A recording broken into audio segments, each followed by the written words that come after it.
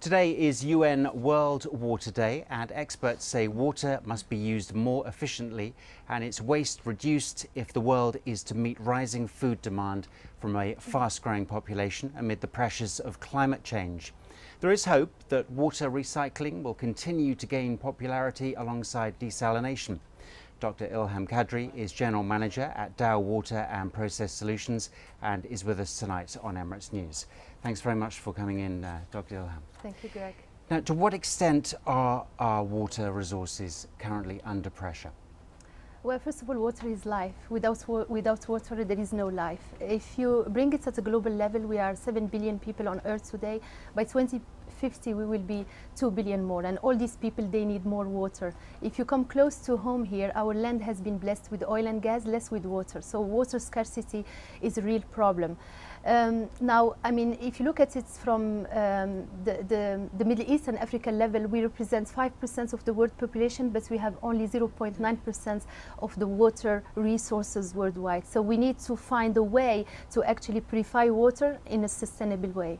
What can business do to conserve water and help conserve water? Well, we can do two things actually. We can do more with less, right? So what we are doing with our technologies, we are bringing innovative technologies which are using actually less energy to treat water, right? Better durability, better performance, you know, because the plants we are actually building today, they are there to last for 20 and 30 years. The second piece is actually respond to the market needs with the exact solution needed. So we are coming close to the markets, building manufacturing assets close to home here in the region, in the Kingdom of Saudi Arabia. We are having more people actually on the ground, and we are bringing innovations in the heart of the region rather than actually dropping technologies from Europe or the US and make it work here. Now, days like today, you know, World Water Day, do they really help? Oh yeah, they help a big time because it's about awareness, and that's what you are doing today, and thank you for inviting me. We need to bring more awareness to the general public about sustainability, and sustainability starts at home, like our chairman used to say. Our founder used actually to say that we need to do it better. If not, why doing it at all? You bring both together, bring sustainability, awareness to the general public about the fact that we are using too much water here, right? And we are probably living beyond our standards and our limits.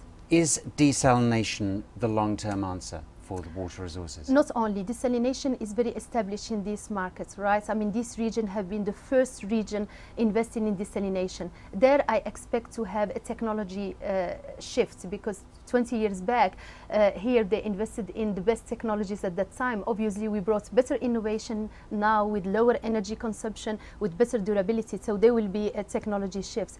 But if you think about it, wastewater is another resource I am a believer in. Wastewater is an easier, a cleaner actually water to be purified, and it can be done at lower cost. And if you think about it, if you reuse the wastewater, it's not a waste anymore. Great, you're doing a great job. Well, Dr. Ilham Kadri, thank you very much. Thank you.